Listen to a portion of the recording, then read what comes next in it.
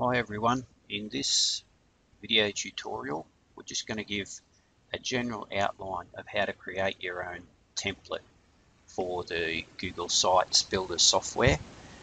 Just a couple of things to note is that you don't need to create a template if you don't want to, or if you don't have HTML skills or aren't familiar with HTML, then it's probably best just to leave the template field blank and the software will use the default template.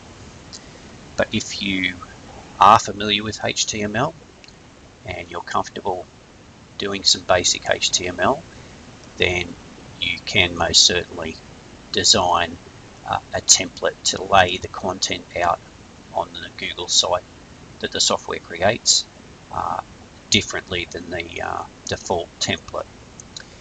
So I'll just step through until we get to this first field. First, I'll just go over the tokens that you can put inside your layout. So first we have the image token, and it must be inside image source HTML code, and that will display your image. Next we have Article 1 and Article 2 tokens. Now these tokens will show,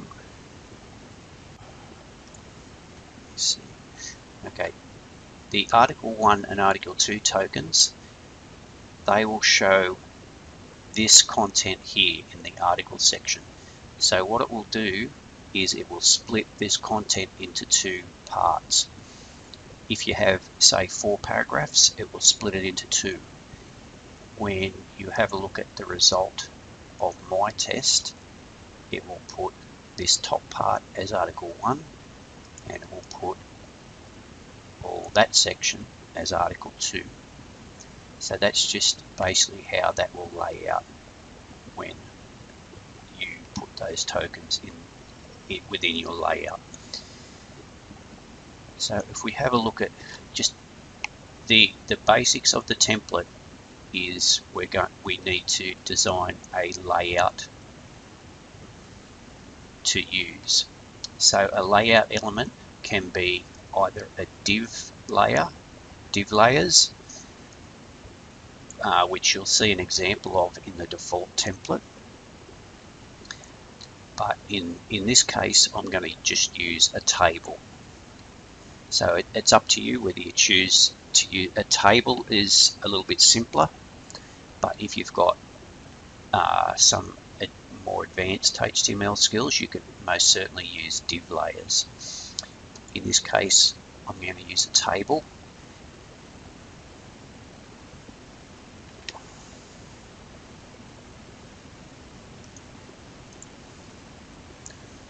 Now, just one thing to note if you're using tables, I've found that it's best to use an exact width measurement in pixels, because the percentage option doesn't seem to lay out very well within the Google Sites. So in this case, I've used 800 pixels wide, and you can see that on the right hand side here that I've placed the image here in the left hand row.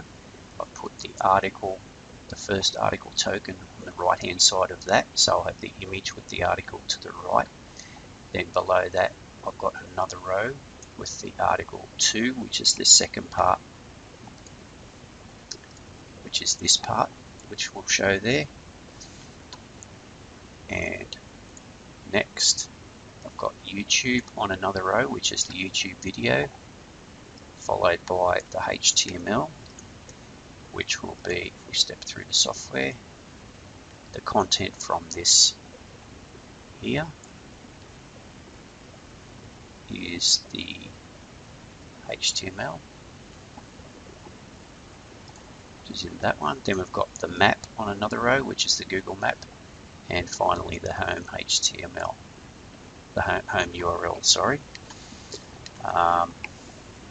So then if I bring up the actual site that resulted from this, you can see that it's got the image on the left and the first part of that article, the article 1.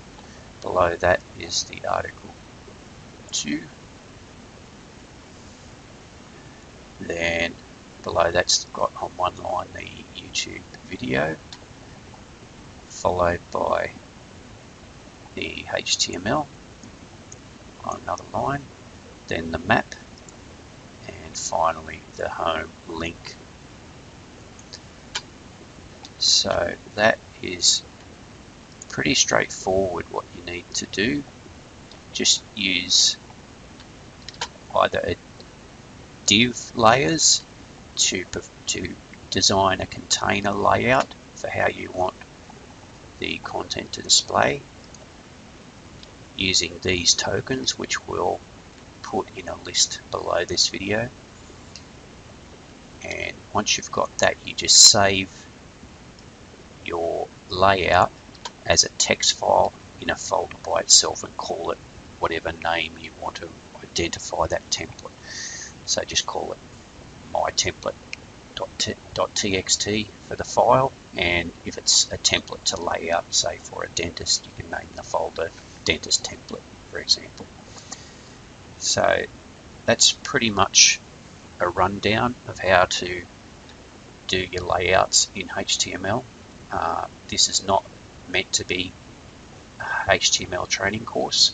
If you don't know HTML at all, and you aren't familiar with any HTML at all, as I said, you can most certainly just leave the template field back here on, just leave that blank, and the software will use the default template. Okay, that's about it.